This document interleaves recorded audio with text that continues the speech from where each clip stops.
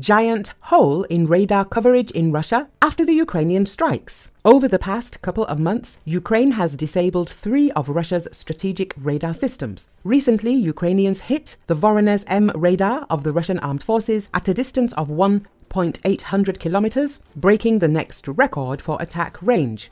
3 conclusions can be drawn from what is happening, says Ukrainian military journalist Sergei Auslender. First, the attack on the Voronezh-M was proof that Ukraine really managed to increase the range of its UAVs to 2,000 kilometers. The stations that were hit could not fix the drones, as they are designed to detect targets at a higher altitude. The second conclusion is that Ukraine blinds the Russian army, depriving it of the ability to record missile launches from important areas for it. The south and southeast direction is now blind. There is a huge radar hole thousands of kilometers away, the journalist said. He specified that the radar station in Armavir, struck by Ukrainian UAVs, scanned a very large part of the territories in the eastern Mediterranean up to the coast of Morocco. There are American aircraft carriers that are there permanently. In the event of a military clash, Russia will no longer be able to track the potential launch of missiles from this direction by the Americans in the early stages. The third conclusion is that Ukraine has begun to raise the stakes in the war with Russia.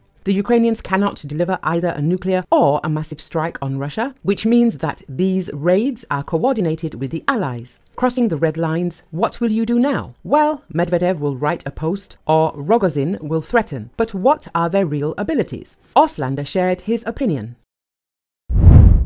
One person has died, another is missing and 7 others were injured after an explosion rocked downtown Youngstown in Ohio on Tuesday afternoon, officials said.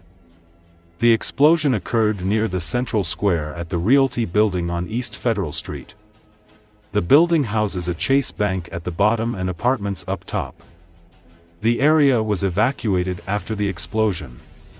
The cause of fire is unknown and police are urging residents to avoid the area. Youngstown Fire Chief Barry Finley had initially characterized the incident as a natural gas explosion, but later said crews were working to determine if there was a gas leak. 7 people were hospitalized after the fire, one of them in a critical condition.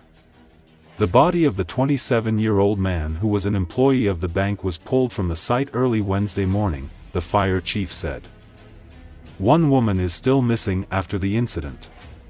However, her car isn't at the scene and she hasn't been identified at any hospitals in the area, so crews no longer believe she was at the building when the explosion happened, Youngstown Fire Chief Barry Finley said. Youngstown police said, the situation is being actively managed. Structural engineers and Enbridge gas workers were called to the scene on Tuesday. The Ohio State Fire Marshal is leading the investigation.